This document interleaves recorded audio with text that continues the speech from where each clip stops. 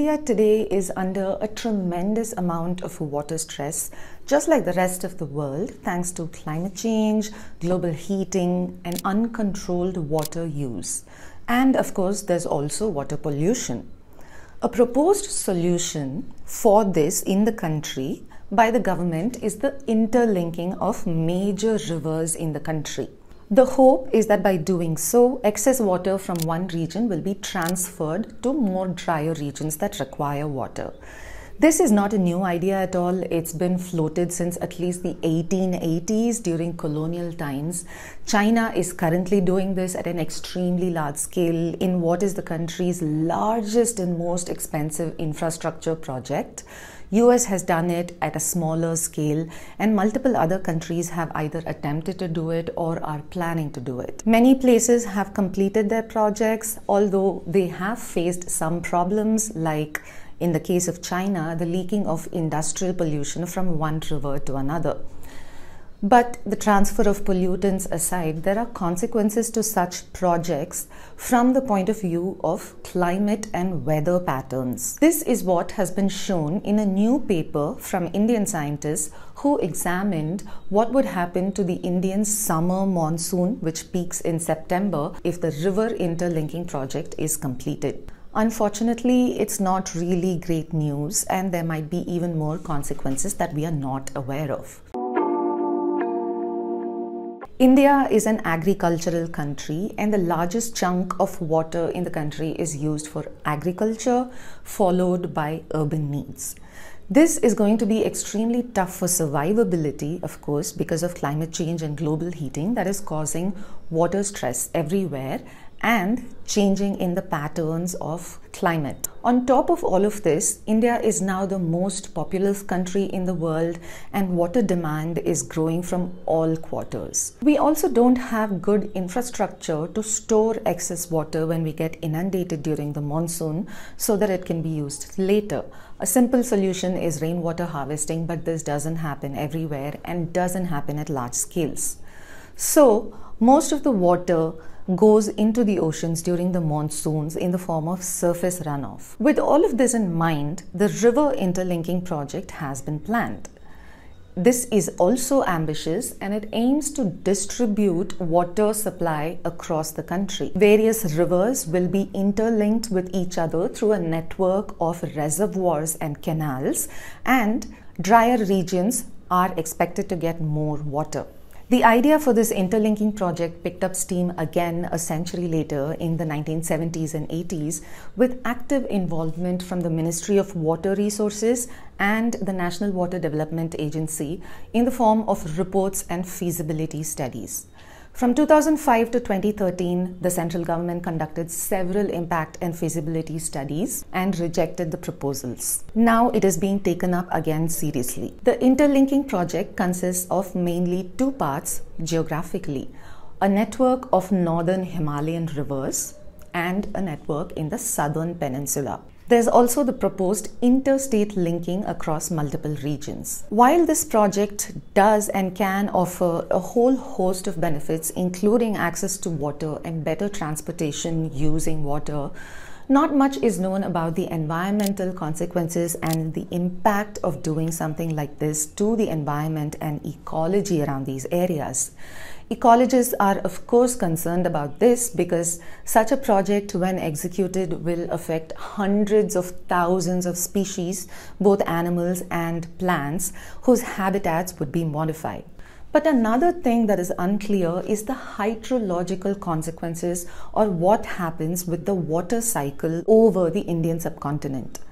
To understand this, let's look at the proposal first. The Himalayan component is expected to have 14 links, transferring Himalayan water all the way up to Rajasthan, and the peninsular component in the south will have 16 links, which will link rivers south of Narmada and Tapi, but also linking rivers that originate all the way in Bhutan via the northeastern states and going all the way down to Godavari in Andhra.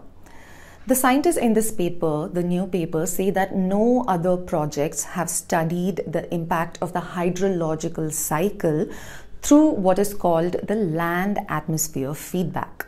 The land-atmosphere feedback is the process by which land and atmosphere are linked and transfer energy and material to one another. For example, when there is excess heat, there is a lot of evaporation of water, which could make certain areas more humid.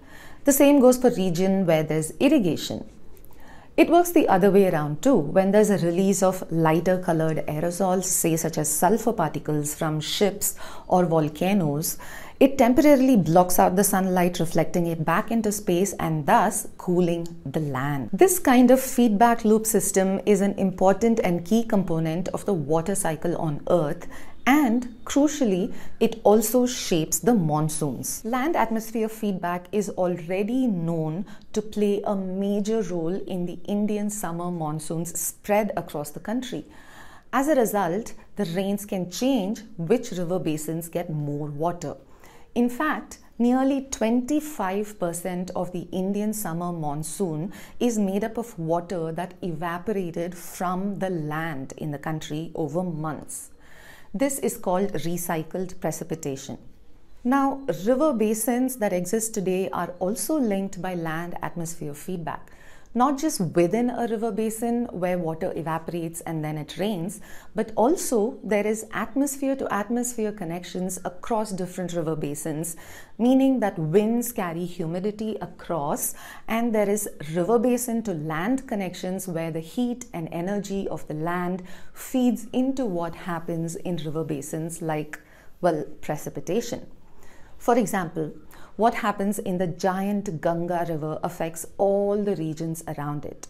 And down south, what happens in river basins around Kaveri affects what happens in the Kaveri river. This occurs naturally and has been occurring since these rivers came into existence, although thanks to human land use and global heating, the patterns are once again changing. Now, when all of these rivers across the country are interlinked, the entire pattern of land-atmosphere feedback will change.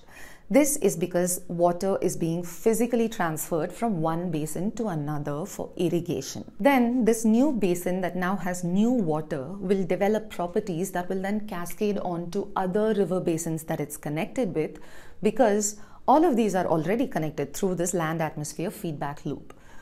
When these scientists studied what would happen to the monsoon in the country because of such changed feedback loops, they found that while rains do increase a bit near, say, the Ganga river system, there will be a reduction in rains in nearly 12% of the rest of the country, which are already mostly dry.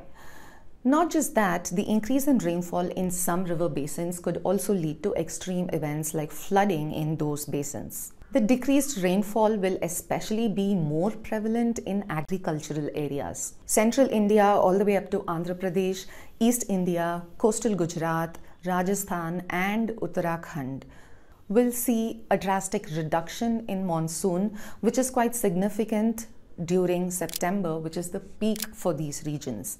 Rainfall can go down up to 30% here. Meanwhile, there will be about a 12% increase in September rainfall in East India, including the states of Bihar, Jharkhand and East Uttar Pradesh.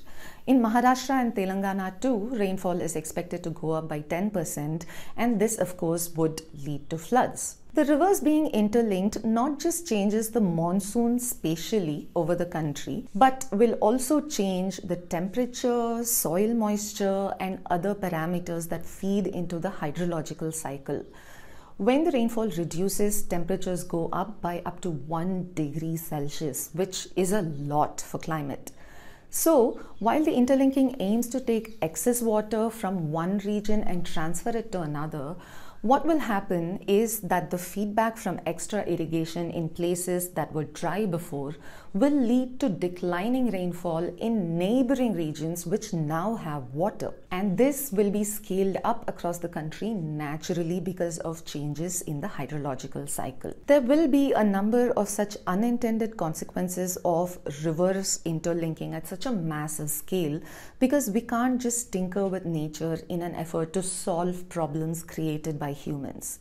we definitely do need to adapt. And if such an interlinking must be done at a country level spanning large areas of land and extreme volumes of water, how the land and water will affect the rest of the country and the climate needs to be taken into consideration through the land atmosphere feedback, which until now has not been included in any proposals or feasibility studies so far.